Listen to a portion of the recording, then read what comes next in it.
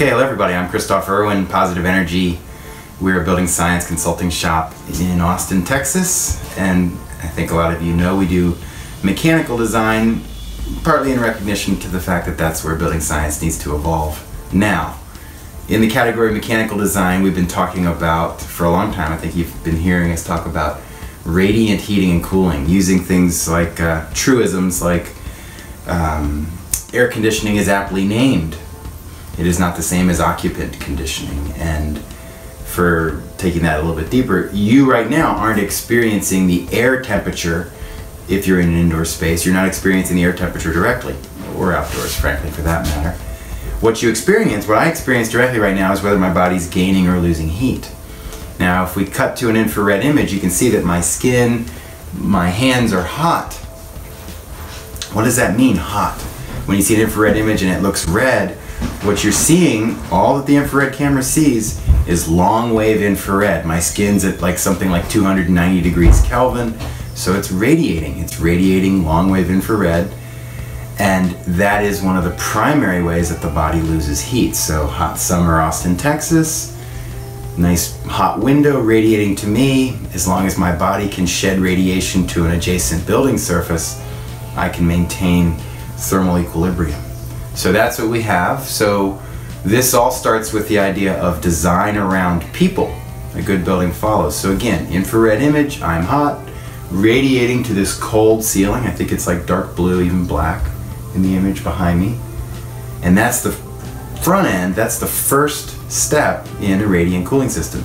The heat in my body radiates out, goes into the ceiling, and from there it couples into water. So what we're seeing here, this serpentine pattern, this is PERT. This is a type of PEX, water pipe that's in the ceiling. Wow, you can really feel it, it's nice and cold. So this ceiling, which is at around 67, 68 degrees, is much cooler than my head, my body, my hands. Surface temperature of my body is more like 90 degrees.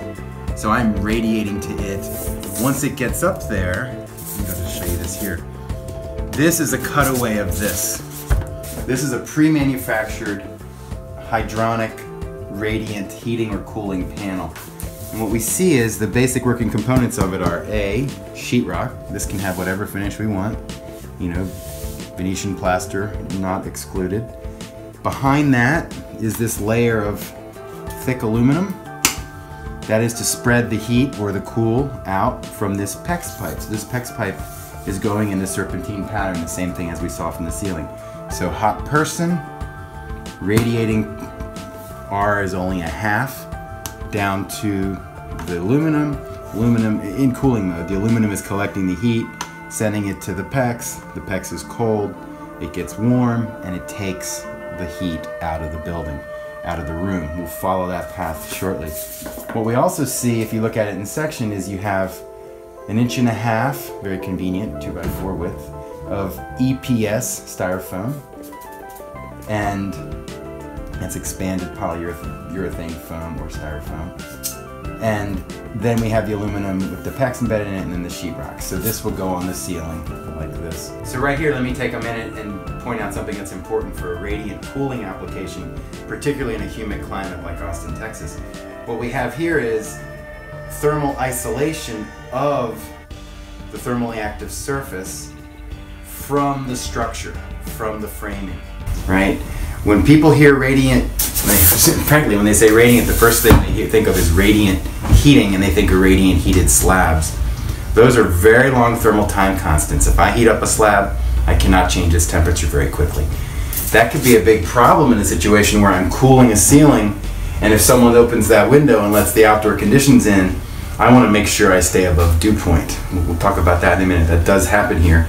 But the reason that can happen here is this is pulling the heat out of the space. It goes through this pipe, water pipe, and I can control this surface temperature basically instantaneously on a moment-by-moment basis. I can add less cooling, I can absorb less heat or more heat to change this panel temperature and to keep this surface above dew point.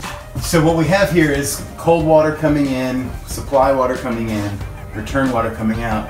If we follow it, now this is an important little subtlety here. This is a laser etched image. This is not an ink-based graphic here. This will not bleed through any finishes, but cold water comes in, goes through the serpentine, comes back, and goes out. So in, out. Here I am, hot person, radiating to this cold ceiling. My skin's around 90 degrees, the ceiling's around 70 degrees. What we have is the heat comes in to the panel, goes through the sheetrock, gets absorbed by this serpentine pattern. The water flow is basically in, through the serpentine, across, through the serpentine, and out. And it's repeating that throughout these panels. So the business end of this is I'm hot, the heat from me goes into the ceiling and ends up in the return pipe, supply, return. So we end up following this return pipe out of the building here. So here's that return pipe. We're in the manifold closet now. It's coming down, down, down. Apologize, it's right here. So it's right here. So basically what we have is here's that return carrying the heat. It goes out here and it goes back down. Here we have our actuator. This is our valve. So on this loop, right, I have supply in, return out. And if the return out is closed, the supply in will stop. Just like when you turn your faucet on in the sink, right? So this valve controls the flow of heating and cooling water out. So the heat is now going out here. So keep in mind, manifold, important part of a control system. This could be, we have 4 rooms in our office, so we have 4 zones. It could be as multiple zones. Zones could be radiant panels, they could be forced air panels. We could have our wine room on a zone. We could have a loop that's surrounding my swimming pool to absorb heat or shed heat into the pool.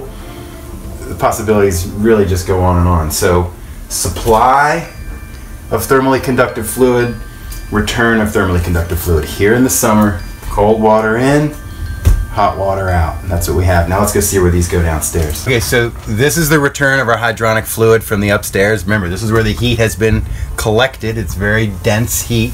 It's coming back in here. This is the supply going this way. So here's our return line coming down here. It's going back into the tank. It also has the ability to go back around for a second lap. So return supply. This is a circulator, fancy name for a pump. Okay, so this is our Belimo mixing valve, and basically it'll start in the closed position, so the return water is going to just do a second lap. What does that mean? That means that upstairs those panels start out at a thermo-neutral condition. They're not colder or hotter. The cold is here. So gradually this valve will open. That cold water is going to go up. So that cold water is going to go up, ready to absorb more heat. So heat absorbing fluid, fluid that has absorbed heat comes over here and goes into the buffer tank. So here's the buffer tank. This separates the source side from the system side. So we had the system upstairs with all the panels. Out here is our source. We'll be talking about that next. The two combine in the buffer tank. This is a really big deal. I'm just going to touch on it here today. Basically, I have one loop that's going like this, just water in here. Nope, these pipes just end, and then one loop going like that.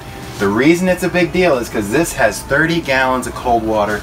It's currently at around 60 degrees. So this has 30 gallons of 60-degree water. If there was a massive call for cooling upstairs, we need to send more thermally absorptive fluid up there. We have a lot of it on hand. Meanwhile, the outdoor piece, which we're going to see now, could just go along at a very, measured, energy efficient pace. So separating the source from the system with the buffer tank, which could be bigger. We could tell the source, you only run when I have PV production, and I have 80 gallons, 100 gallons of storage in this space. So there's other components, there's another circulator, and of course these things change volume when they change temperature. So I have this expansion tank. But the bottom line now is that the heat that came through here is coming out through here, and it's going back outside. So let's go look at that. So we have the heat coming in. It goes into this air-to-water heat pump. This is a SpacePak 3-ton unit, and it gets shed right here. This is almost at neutral condition. I can barely feel any heat above. And by the way, this is on right now. This is how loud or quiet these things are. So the heat that was absorbed from my body upstairs into the panel, into the fluid, out here into the air. Very similar to these Mitsubishi units behind us, right? Except we're using refrigerant. And that ends the tour. That is the food chain of the heat leaving my body, getting shed into the air, and this all starts from the principle of design around people, and a good building follows.